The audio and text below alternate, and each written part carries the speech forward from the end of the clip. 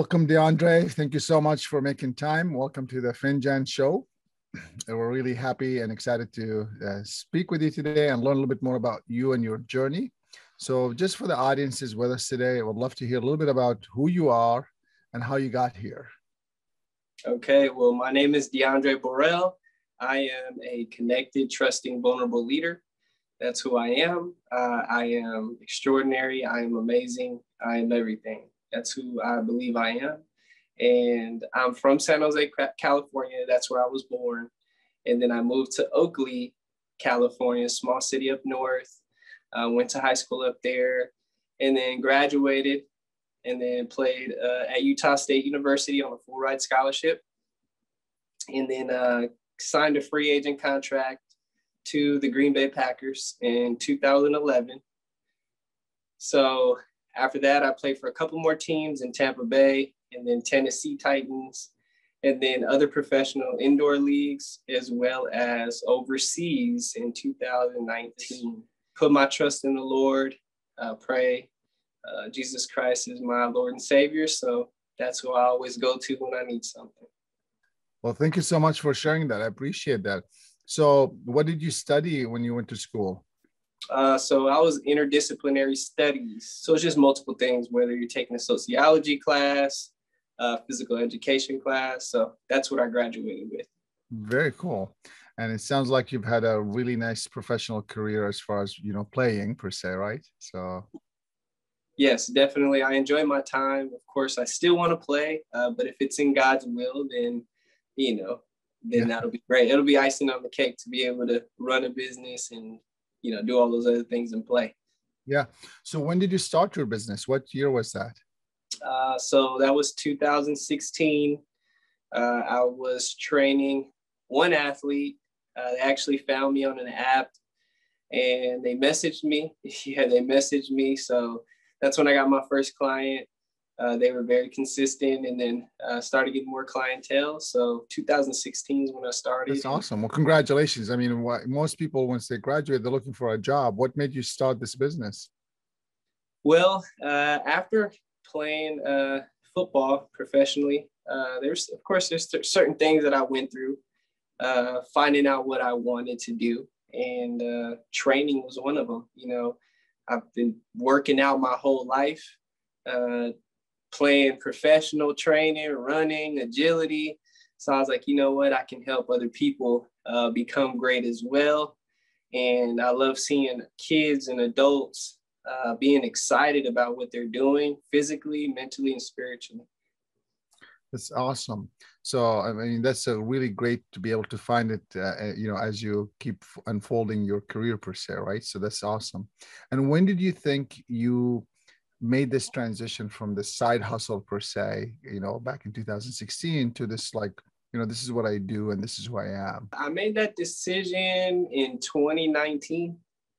And after I came back playing overseas, of course, I was still running the business. I was supposed to play in Oakland last year for an indoor team. So that was close to home, but they canceled that season.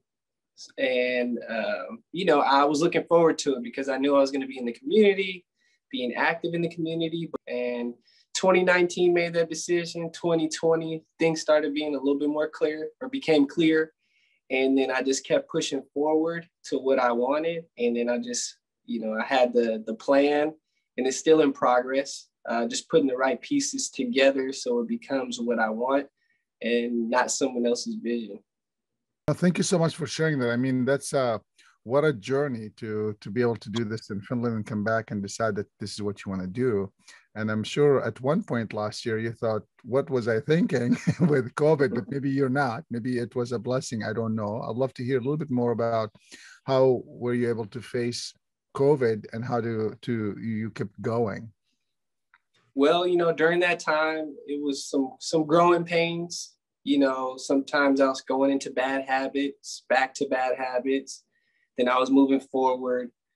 And, a little bit towards the end of the year, like November, December of 2020 is really when I started honing in on it, focusing, praying more, praying out loud, And that's when God just kept showing me and telling me what to do, where to go, how to do it.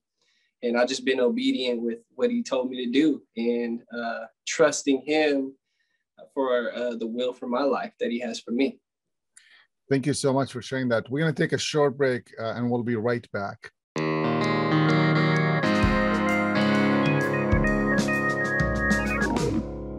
Welcome back, Diondre. What a story. So November comes and you're getting more messages of how to do this. Did you have to do any special changes in your business model? Because I'm assuming a lot of what you're doing in person, right? So did you have to move to online, or were you able to transition to somewhat a hybrid model? I'd love to hear a little bit more about that. At that point, I was doing some online when I was still in California. I had a few clients going outside, spaced out. The business was slow. I feel like everybody's business was slow during that time because of the restrictions. But I was going online as well as outside. And, I made the move to Memphis, Tennessee in February. But in January, when I got my answers from the Lord and he just kept pointing me in the right direction, I was just thankful for the clients I did have in California. And I thanked them for everything and for them believing in me. And that's the main thing, for them believing in me and trusting who I was to help their kids or just help them stay healthy as adults. Very Definitely. Cool. Diondre, I mean, where do you see this is going? Where do you see your business? Where do you want to see your business? I just want to see it do well and be big, as in me not being the only person training clients, right? I want other trainers to be a part of what I'm doing and also grow in themselves and have the same vision.